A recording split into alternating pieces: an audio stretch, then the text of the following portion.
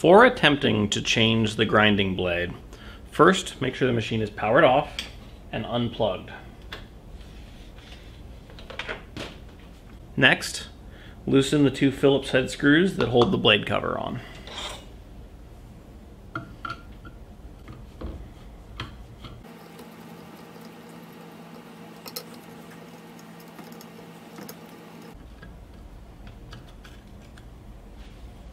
Now, locate this wrench and using the larger end, lift up the head and insert it behind the grinding wheel and spin the grinding wheel to make sure that you've engaged the spindle.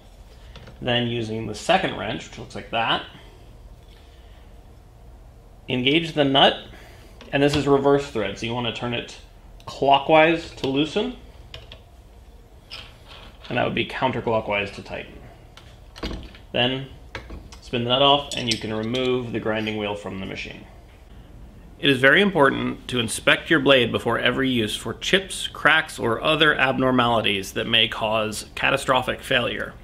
Never use a blade that has chips in it, that's cracked, or that looks unsafe. If you need new blades, you can contact TEMCo for a replacement. To reinstall the blade, simply reverse the process.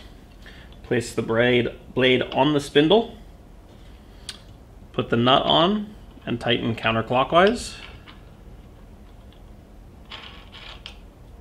And then, using the wrenches,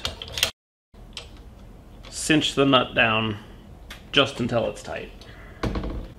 Reinstall the blade cover,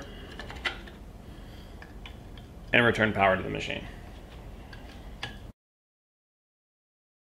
If you're changing to the Raker grinding blade, you'll notice it has a profile to it.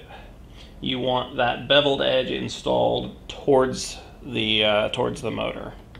So it should look like that.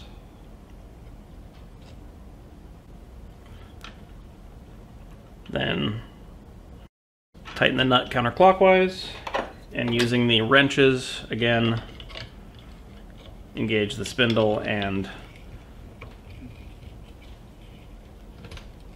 spin until it's just tight. You don't have to torque down on these super hard. Replace the blade cover and we're ready to grind the Rakers.